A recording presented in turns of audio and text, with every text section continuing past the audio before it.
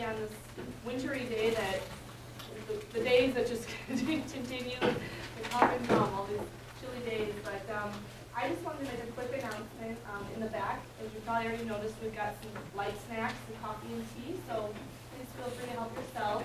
There's also some brochures in the corner there. We have a copy of the list of all the rest of the lunchtime lectures that we have for the remainder of the semester. Those are available, and also a listserv sign-in sheet if you're not on our listserv and you'd like to stay abreast of all of our events. There's also a handout there for a conference that's coming up that has to do with Brazil, and that's through our linkage with the Brazil Initiative project, and so that is available. So thank you very much for coming. I'll turn it over to Margaret.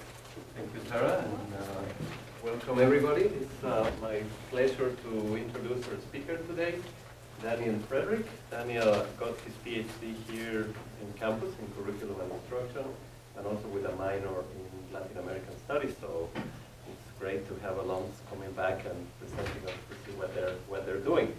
Daniel is an assistant professor in the Department of Curriculum and Teaching in the Teachers College at Columbia University. Learned that he just received an Early Career Scholar Award from the American Educational Research Association, their special interest group on critical issues in curriculum and cultural studies. So congratulations on that award. Daniel's interest is in the systems of thought that travel in teacher education and the political of the knowledge of education. His talk today is titled Democratic Education as a Curricular Problem, Memory, History, and Teaching in Post-Dictatorship Argentina. Daniel also published a book. The title of the book is Democratic Education as a Curricular Problem. It was published by Routledge in 2013. So with that, I just want to welcome Daniel and we'll hear what he said. He's going to talk about 40 minutes and then we'll have time for discussion. Thank you. Well, thank you all for coming.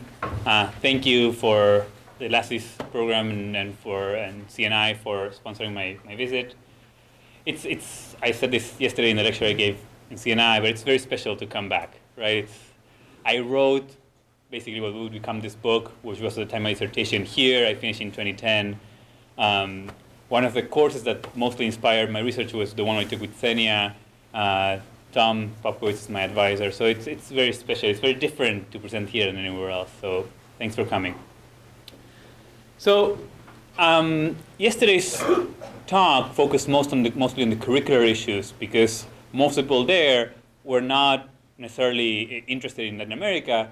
So today's talk, I thought of doing something that merged those curricular interests with some of the things that are going on in Argentina as I see them in terms of how the dictatorship, the period of the dictatorship from the late 70s and early 80s is being taught and talked about right now. But I want to start with a little anecdote that shaped part of how I was seeing the problem at stake. And it has to do with when I went back to Argentina to do my field work in 2008, I was walking with my dad, and for the first time, I was almost 30 years old, and for the first time, I asked him, how come you, like most of the middle class in Buenos Aires, how come you lived through all that, and you still claim you had no idea what was going on? What was going, like, how could it be that 30,000 people were disappeared, tortured, and killed? The largest urban concentration camp in the country was 15 blocks from your house, and you still claim that you only found this out after the trials in '83. And his response, I mean, and I consider my dad as very, very smart guy, very progressive guy, and his response really shifted the way I was thinking of this dissertation. His response was, look, I was born in Bolivia, then I moved to Chile, then I moved to Argentina, and until 1983, except for 2 years in Chile, I never lived in a democracy. So in Bolivia, my childhood was coup after coup after coup after coup. In Chile, I lived 2 years in democracy, then Pinochet's coup, and then I moved to Argentina in '78 in the middle of the military dictatorship. So for me, seeing people in civilian clothes with guns, grabbing people and putting them in the cars and driving away, looking over my shoulder, that was normal. That was how you live. It wasn't that I didn't know. What I didn't know, that was not what was supposed to happen, right? And that response really shifted the way I was thinking of the problem, which I'm going to talk in a second, because that what made me think is, so what is it that we now consider normal? What is it how in the ways we live that we now consider something that is normal, that in 20 or 30 years, our kids are going to ask us, how come you didn't see this? How come this happened and you had no clue? So that's part of how I'm trying to frame this conversation. What are the things that are going on pedagogically, but not only, related to dictatorship, that now for us are how things are supposed to be, that now for us are the common sense, but that we should step back and try to think about more carefully. So more specifically, the book tries to deal with the shifts that have taken and are taking place in the pedagogical production of a citizen in Argentina in the last 20 years as related to last military dictatorship. And it has to do with the other step, the other part of anecdotal part that has to do with when I went to school in Argentina during my high school, which happened only in the early 90s and up to the mid-90s, we never touched upon dictatorship. Dictatorship was really not part of the curriculum, and this is an experience shared with most people I know in my age range. However, when I was a teacher there in the early 2000s, dictatorship had moved to the core of the curricula. In every subject area, in every grade, I was an elementary school teacher, we were supposed to talk about dictatorship. People were supposed to read particular books because they were banning dictatorship. People were supposed to do certain things because they were. So in a way, there was a shift that moved dictatorship to the center of the curriculum. And that's what triggered my interest. What's going on? How is it that dictatorship is being used to define what a citizen is, always in opposition? So what are those shifts that took place? And again, what is the normal now? So then after that very general problem, and I'm sorry for people that were there yesterday, this is a general introduction that I did yesterday too, I started opening up to think through which governing mechanisms and strategies does the production of citizenship, the citizen takes place. What role do historical narratives play in the pedagogical production of a citizen? What is the common sense or the foundations ordering the pedagogical thought and action related to this? And finally, this is kind of the invitation at the end of the book, what happens when the foundations get suspended? What happens when we stop assuming what is common sense to be common sense? What are the possibilities that are being opened up? In terms of the general theoretical framework of the work, I'm going to go sort of quickly through this because I really want to get to the specifics of the Argentinian cases. I understand the citizen as a technology of government. The citizen is not something natural out there, but it's a way of governing people and in way of producing a particular subjectivity in ways of what is possible to think and act upon. So within the big framework for Foucauldian studies, it's understanding governing not as a unidirectional power that oppresses people, but as all efforts aimed at shaping, guiding, and directing the conducts of others and the self. So within that, the idea of governmentality is about the positive production of notions such as freedom, agency, creativity, responsibility, citizenship. How are those notions possible and intelligible? So again, it's not taking those for granted, but seeing how they are produced through different discursive practices. So within that framework, the citizen, as I said, as technological government, is the subject that uses freedom in reasonable ways, that can work his or her own way through problems by trusting own reasoning, established knowledge, and the power of expertise. And that possesses, and this is a key component of my research, that possesses a historical consciousness that guides thought and action in terms of loyalty to a project of a nation. That is, it's a subject that is able to position him or herself within a historical narrative, that sees that narrative as his own narrative, and then acts according to lessons learned from that past. That's how the responsible citizen is defined within this framework. So this notion of historical consciousness, and that's what I focused on yesterday, plays a key role in dissertation. Because it's a notion that although it's more present in Latin America and in Europe, you can still read through it in the case of American curriculum as well. And it's basically what it is this idea that we learn history in order not to repeat it. That cliched statement. And that says that the role of history is to learn certain moral lessons that are inherently there, that if only people learn history, they'll automatically become better citizens.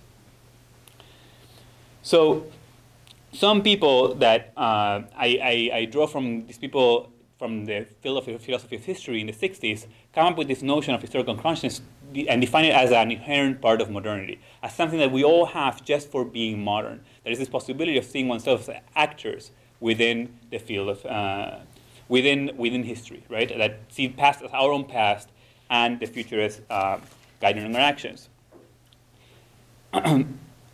However, when it's translated into a pedagogical device, something else happens. It's taken not anymore as an actuality, as something that everyone has because of being modern, but it's something that is to be formed by good education. So suddenly, it's not about subjects positioning themselves in history, it's some subjects being able to do that. So there's a distinction between those who can and those who can't, those who see history and the lessons in that history as part of the self, and those who don't learn the right lessons. So therefore, cannot become that responsible citizen. So it goes from being an actuality into a potentiality, something that can develop if one is subjected to the right kind of education. So this idea of historical consciousness is what helps people link their own past, present, and future within a singular narrative that positions him or herself within that narrative and that can use the past as a guideline for thought and action. So, and this is a very important process within education. It's the idea that we learn from the past to become better people. But that's also the idea that I want to question. The idea that the problem of history, the problem of the mistakes that we're not trying to repeat are because of a lack of education. As if reason was the unique way of getting salvation from those mistakes. And as if those moral lessons were inherently there in history, so the learning of history makes us better people. So within that framework, as I said, the responsible citizen becomes the subject who is able to position him or herself as part of a consensualized narrative about the past as a condition for the present, and then act according to lessons learned from that narrative. But as the work of many people, but among others, some populists tell us, the issue is that when we govern the citizen, there's always at the same time necessarily the protection of each other. Those who do not learn the right lessons, those who are not responsible, and those who pose a threat to democratic progress of the nation. So what I'm trying to do here is try to think about how in the name of democracy, we're producing its other that it's its own threat, right? And that in some of the mechanisms in which we try to defend this idea of democracy by teaching the right lessons, by wanting to arrive at a particular points, we are setting up certain mechanisms that look in some way similar to the mechanisms through which regimes like a dictatorship try to protect its own sense of nationhood, but this time in the name of democracy. So this is where the overlaps with yesterday's presentation, for those of you who were there, stop. And so I need to talk a little bit about the brief historical context of Argentina to talk about how this plays out in that particular context right now. And for those of you who are Latin Americans, this might sound a little bit redundant, but I have to go into this. So the last dictatorship, which took place between 76 and 83, is usually seen as, it's spoken as in Argentina as an interruption of the democratic order. And this particular way of seeing the dictatorship as an interruption of a democratic order plays a key role in what I'm saying, because what it assumes is that the natural order is democratic, Argentines are democratic, and there are interruptions to this order in the sense of its dictatorship.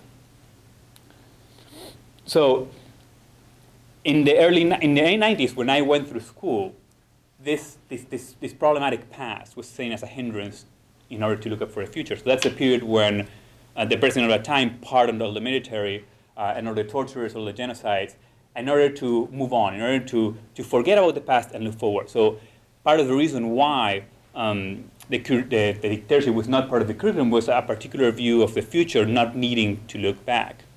But there's a shift that takes place in the 2000s that, and it's hard to pinpoint specific dates because things are processes that are more complex than that.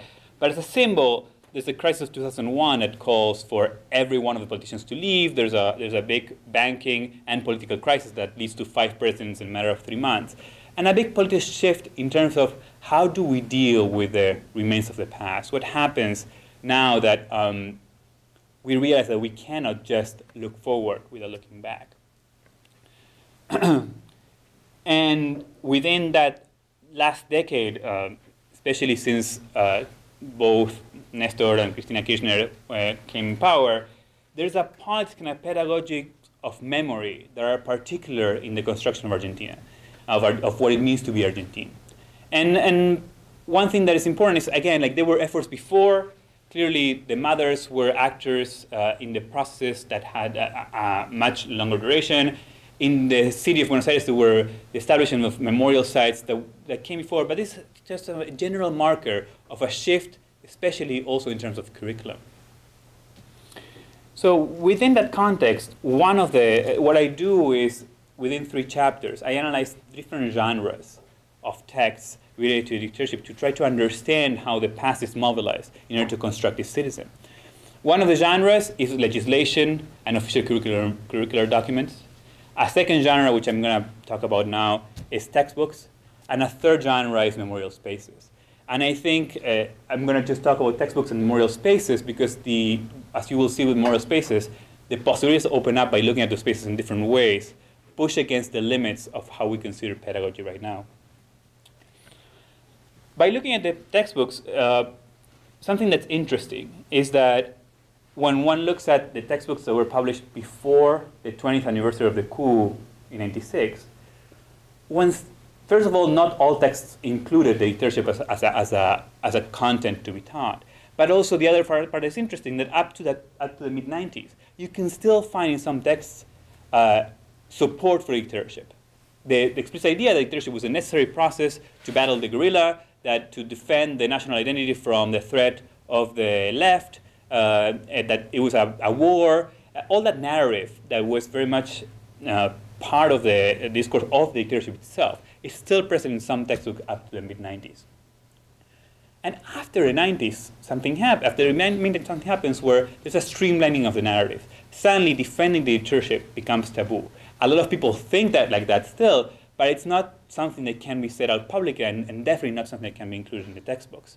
There's a streamlining of the narrative and a particular way of understanding history that starts appearing throughout all the textbooks from the most varied kind of publishers. And the reason why all these narratives are being streamlined, and the reason given to why we should teach about the spirit also becomes streamlined, which is as a way of defending democratic historical consciousness. The idea of the value of democracy, everyone should learn how good democracy is, and in order to do that, we need to learn the horrors of dictatorship. But the paradox there is that in order to defend the values of democracies, there are clear limits in what can and cannot be said, what can and cannot be shown in those textbooks. Which I quote here from Rancière, are based in my notion of a hatred of democracy. What would happen if we actually let people think? What would happen if we actually don't tell them what they should learn, but we show them what they need to learn? A very illustrative example of this is there's one of the textbooks that has a photo of Galtieri, who was the last one of the generals to govern the country in dictatorship, right before the war with Britain in '82, where he's in the balcony and there's a huge mass of people supporting the war, right? And the epigraph of the photo says something like, 1982, the Falkland War is about to begin, and so is the end of the dictatorship. What is not there, and is not throughout the text, is what are those hundreds of thousands of people doing in the plaza, right? So how is it that the civic support of the dictatorship is never there in the narratives? Because that what presents is a problem, this idea of we as a people are inherently democratic, but we were taken over by this group, by this mentality, that suddenly after the war we woke up from, and we managed to kick them out.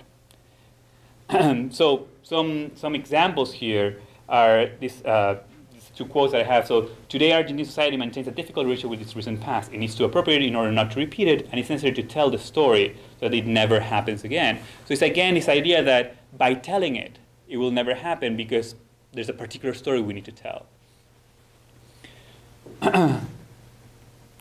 So again, like one of the things I'm trying to do here is point to how this construction of the responsible citizen sets up limits on the possibilities of thought and action that would actually like represent a different notion of democracy. So the reason and knowledge act as salvation narratives. We need to learn these lessons in order not to repeat it, in order to guarantee, as if that were possible, the right way of acting in the future. But at the same time, by saying that we need to learn in order not to repeat it, what we're reporting is that the mistakes were done due to a lack of education, that other that is being constructed in terms of dictatorship is an other that is uneducated, that is unreasonable. When we know that many of the generals and those people were highly educated people in particular ways. The narratives that are being presented in the textbooks are a progressive narrative of the nation.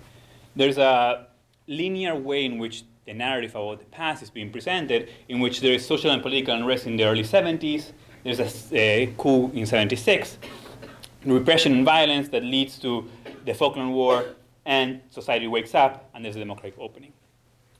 So while this is the narrative that's presented throughout all the textbooks I analyzed, the questions that come up when one thinks of history as a progress of a democratic society that has interruptions is what happens to those things that don't fit that narrative of progress? What happens to those things that do not fit this particular way of seeing progress as, again, in the name of democracy? What is presented here is the idea of Argentines as being essentially democratic people that get deceived and then wake up. And the democratic education is seen as a preservation of this inherent democratic essence, as it's not a creative act of trying to think of what democracy means in the moment, but it means trying to protect ourselves from the threats of democracy that a democracy is already living within us. So what this progressive narrative of the nation tries to do is present us with a binary between authoritarianism and democracy. That sets a construction as a basis for construction of a distinction between us and them. Us, the democratic people, the people that always struggled for freedom, also the victims. Them, the fascists, the repressors. And what this makes very difficult is, again, the dialogue of continuity. So how is it that people were supporting the war like that? How is it that when the dictatorship came into being, after the coup, a large amount of population were supportive of them? There is an impossibility of talking about the conservative seeds in the thoughts of particular sectors of the country. And this is a conversation that's starting to emerge now in other areas, but in curriculum for elementary and middle school and high school are still very much on the fringes. So when there's an impossibility of talking about the continuities between what happened before dictatorship and after, the dictatorship appears as an ungraspable other, something that happened out of nowhere to us, and that suddenly we became free of, right? Because the dictatorship kind of interrupts that process, but that process is, again, the natural order.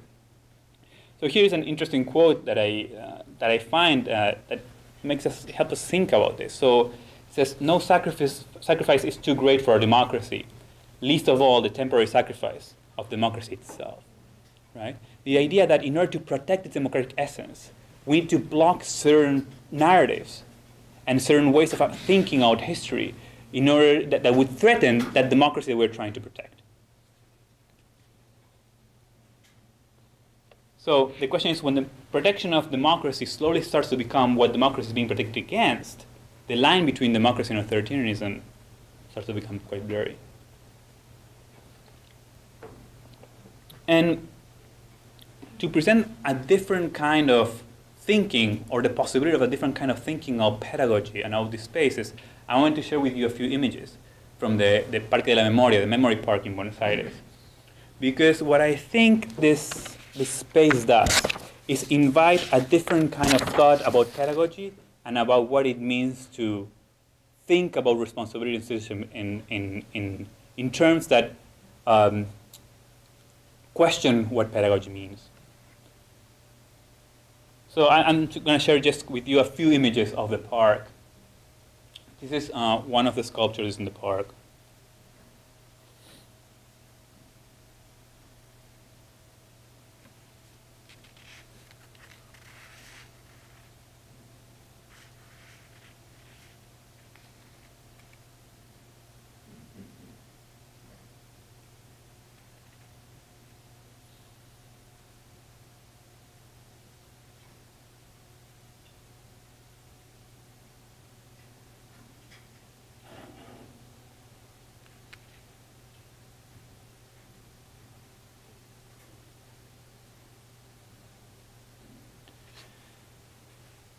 this is a different part of the park, which is the monument where the names of the disappeared, that started a little bit before dictatorship and ends a little after, that marks the names, and also it has an indication of the women that were pregnant in the monument.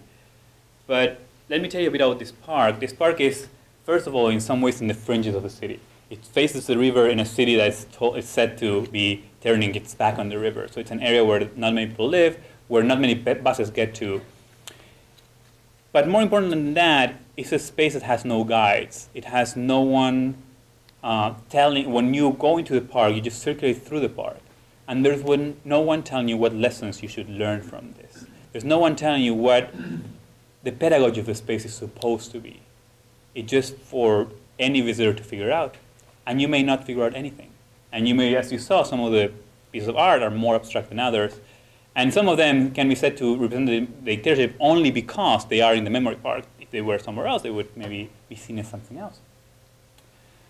And what's a few things that are interesting about this place is, yesterday I compared it to the former concentration camp of ESMA, which is now a museum of memory, where you visit with a guide. And although the space is empty, the guide tries to, is all the time filling up those spaces with narratives and particular lessons to be learned. And how that museum is a place that many schools currently visit, but this is